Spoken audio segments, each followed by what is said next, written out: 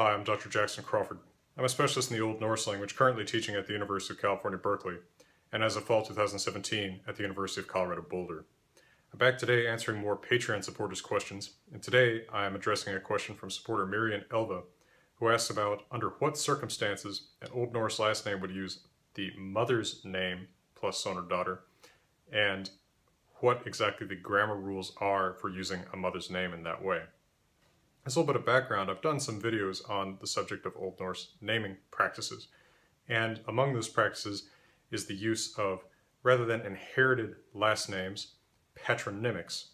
So most people in English-speaking countries have inherited last names. For instance, my last name is Crawford, my father's name was Crawford, his father's name was Crawford. But in Old Norse or in Iceland today, the last name is typically the father's name plus son for a son or dóttir for a daughter. So that, for instance, the god Thor, his full name would be Thor, Odin's son, because he's the son of Odin.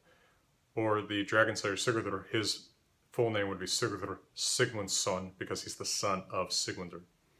As you can see, the typical possessive form of a masculine name is the root of that name plus an S, which is not unlike the English possessive form with apostrophe S. In fact, they're historically related. They come from the same root ending in the ancestor that Old Norse and English share. But feminine names work a little bit differently typically. Under what circumstances would a person have the mother's name plus son or daughter rather than the father's name? Well, the mother might be higher ranking than the dad. This seems to be the case with, for instance, Loki, who's known as Loki Laufeyr son, after his mother Laufey, rather than Forbauti son, after his father Forbauti. There may be something embarrassing in the association with the dad, or perhaps the mom is so famous that it's a little bit more, it conveys something more about the family connection to be named after the mom. That could happen too. We have to remember that there's no legal reality to the last names in Old Norse like there is to someone's last name today. I can't just go saying that my last name is Jeffers because I want to or something. My name is legally Crawford, but in Old Norse, a person's, quote, last name isn't enforced by any legal body.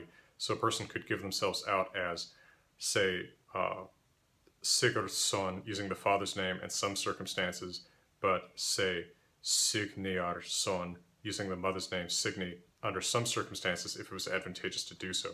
Because both are true. The person might be Sigurdsson and Signy's son, and either one might be more advantageous in a different situation.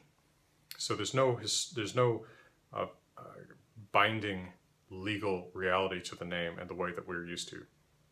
In Iceland today, the mother's name may be used in someone's last name by that person's choice. For instance, this may show closeness to the mother. It may show some effort to distance oneself from the father. Maybe the mother's name just sounds better with your first name.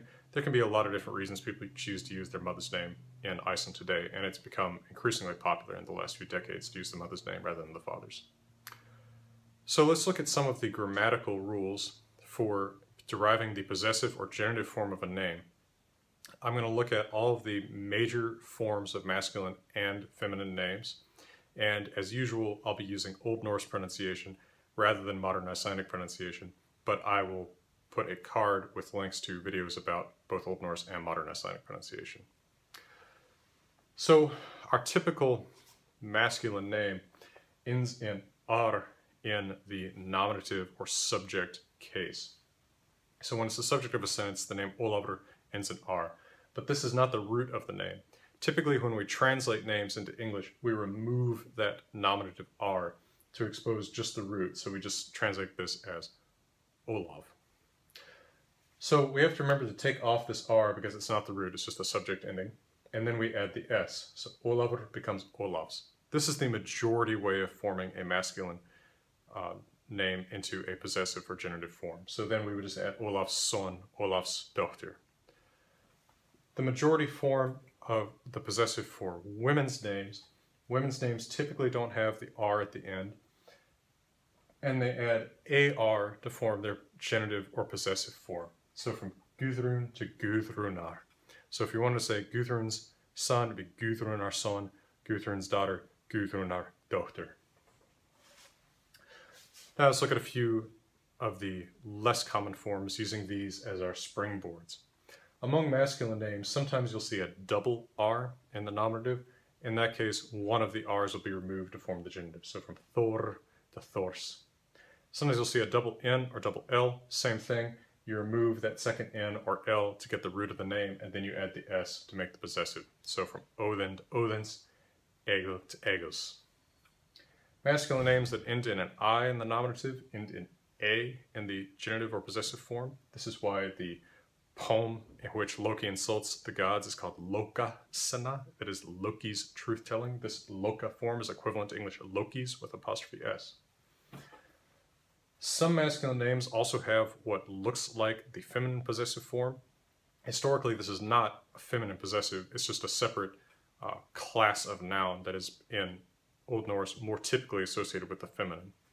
But you will see it. So for instance, a name like Sigurður, the R is removed as typical, but rather than adding S, AR is added at the end to make the possessive. So Sigurðar means Sigurs.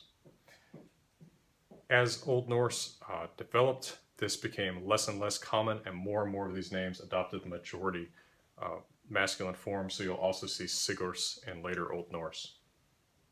Keep an eye out for names that have this vowel, O Kjaudata. This is always caused by a vowel mutation by a U that used to be there. In modernized text, this may be printed as an O with two dots over it. Names with this vowel, whenever they add the AR ending, will see that vowel turn back into an A. So from Bjorn to Bjarnar for the possessive form. So Bjarnar means Bjorns. This also, of course, applies to names that are compounded with Bjorn. So if somebody's named Thorbjorn, Thorbear, then the possessive form will be Thorbjarnar. Note that only the second name in a compound name gets turned into its genitive form. So you don't say Thorsbjarnar, Thorsbears, you just say Thorbjarnar. The same thing applies to feminine names that may have this vowel. So Ingibjorg with that vowel, and the possessive form will be Ingibjargar. Same thing with other names that are formed with Bjorg, like Gudbjorg. Coming back to a couple other sort of minority feminine forms, some feminine names do have the nominative R at the end. When they do, you simply remove that R like you would with the masculine, but you add the feminine AR possessive. There are no feminines that use the S possessive of the masculine, even though there are masculines that use the AR possessive that looks feminine. A lot of feminine names will add a J between the root of the name and the AR possessive. This applies especially to names that end in ni, so like Signy becomes Signyjar, not just Signyar.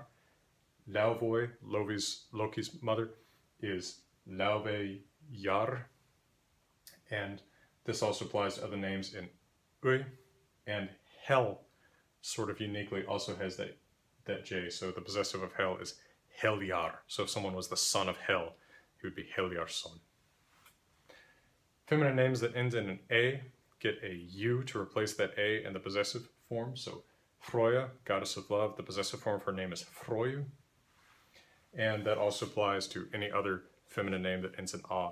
Although keep in mind that in Old Norse, many names that are translated in English as ending in A don't actually end in A. The A is added as sort of a faux Latinization. So for instance, the name of Odin's wife is Frigg in Old Norse, not Frigga. Hel is Hel, not Hela, etc. So I hope this has helped in explaining how different possessives are formed to different types of names. And I thank you for your interest and questions. And from the University of California, Berkeley, I'm wishing you all the best.